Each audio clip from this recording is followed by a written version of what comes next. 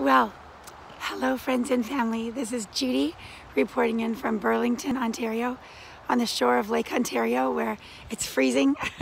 The sun was out this morning. So welcome to another episode of the adventures of getting Grandma Margaret better. So healmymom.com.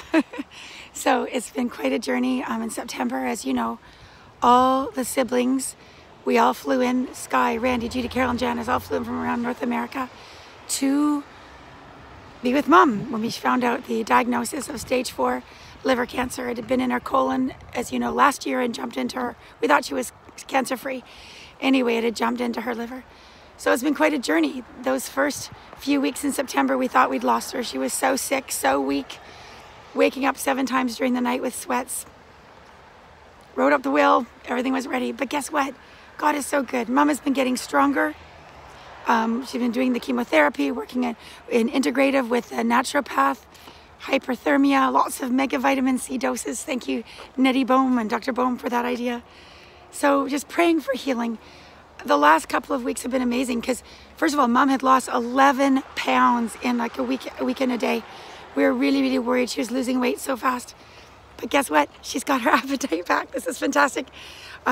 She was invited to Michael's school for their gala. Sharon Roblin, thank you so much for inviting Mom. Got to see Paul Henderson there, and Mom even asked for seconds. She ate heartily, praise God.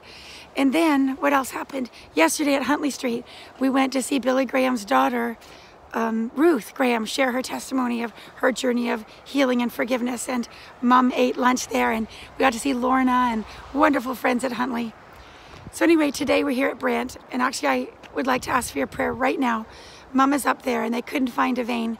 Her PICC line was blocked and they need to do the chemo, but the PICC line is blocked. So they're giving him we had to go get an x-ray.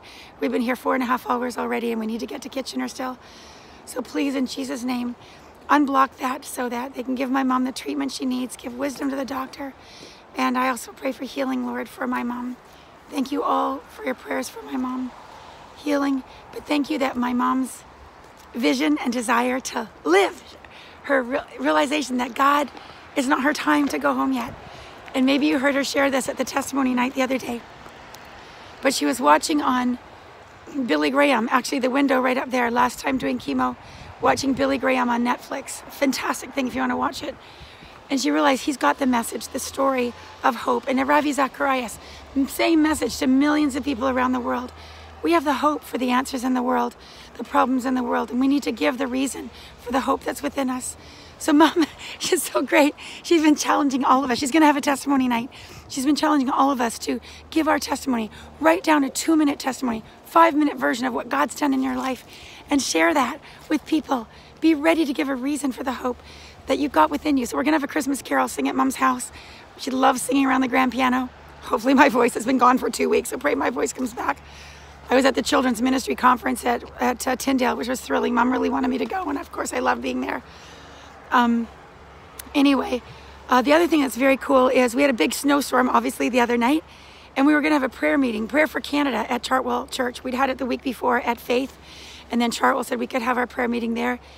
A snowstorm came. They had to shut down the church early, so Mom said we could have it at her house. Guess what? 10 people showed up and 4 by telephone. We prayed for Canada. We prayed for the mayor of Oakville. We prayed for the MP. We actually had a little quiz, a civics quiz first to find out, do you know who your mayor is? Who is your ward councillor? What ward do you live in? Who's your MPP in Ontario, MLA and BC? Have you ever been to a school board meeting? Who are your trustees? Name one city councillor. Have you been to a city council meeting? So prayer breeds intimacy. So as we pray for these people that God has, we've been elected to serve us, that they serve all of us, even if you didn't vote for them, they're serving you and they represent you. So that was very great.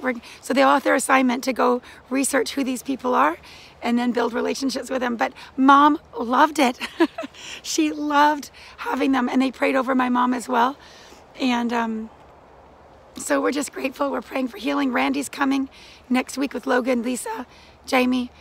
Janice is coming in on Friday. Sky will be coming back, and my family for Christmas. So looking forward to American Thanksgiving coming up with my brother and his family coming up. Anyway, God bless you. Thank you for your love for my mom. Keep your prayers coming. She loves your notes.